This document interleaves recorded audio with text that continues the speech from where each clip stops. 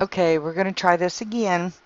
We're going to try and show you how to save your bot settings. Okay, first we're going to go to the PowerBot, and then we are going to go down to settings and go all the way to the bottom and click import export. Then we're going to click save settings. This is just for the bot only. Okay, then you click save. And wherever you have your browser saving stuff is where this is going to go. So you need to make sure it goes to desktop.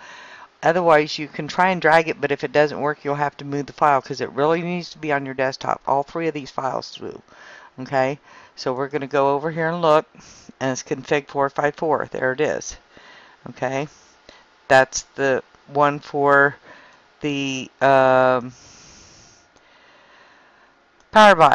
Okay, and I'm going to change the name, rename it to bot 454, so I know what it is and it's easy to find. Okay, so I'm going to move it right up there to the top.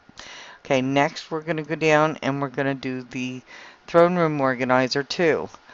This is moving from TCO to the built-in throne and champ organizer in PowerBot Plus. Okay, you're going to click on TCO and you're going to go to the throne room salvager. Click salvager, throne room salvager, and then you're going to click save rules. And this is what it's called. And once again, you want to click save file, and you want it to go to desktop, or you can drag it there. Okay, this is the throne room, so I'm going to change the name of it just so I know what it is, so it's easier to find. TH454. Okay, throne 454. Next, we're going to do the champ. Okay, we're going to go back to it, and we're going to go to salvager on the champion, and we're going to click save rules on the salvager, and then click save file again here, and it's been saved to the desktop again because that's where mine goes. I'm going to change the name here, rename, and I'm going to call it champ 454. Okay, then you can put them all in a folder when you're done.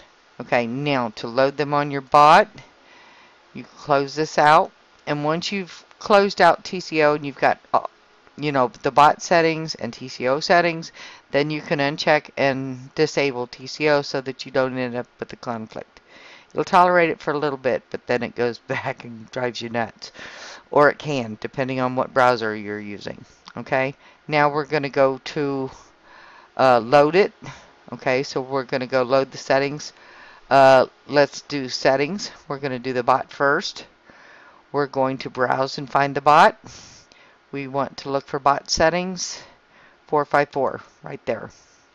And then we're going to click load config.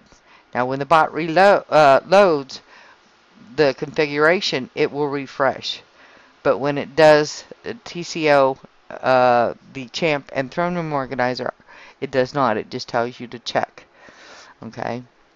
Once you've saved them in here, then you can disable TCO, and then you can, if you need them again, you can bring them back up. Okay, we're going to do the throne first. Go to throne, then salvager, and you're going to go down to the bottom, and you're going to click browse, and then you're going to look for the throne settings. There's settings. Throne settings will be throne. There's champ settings. You don't want to put champ settings and throne settings. You want throne settings. Throne 454. There we go, right there. And then click load rules. And it loads them all for you. Please check. There they are. Okay. Now we're going to go up and get the champ. Same way. Champ, salvager, browse, and you want champ settings. It's right there. And then click load rules. And they're loaded. Okay? That's easy. Okay? Any questions? Hit us up in game or on our group pages and we'll be glad to help you. Thanks. Bye.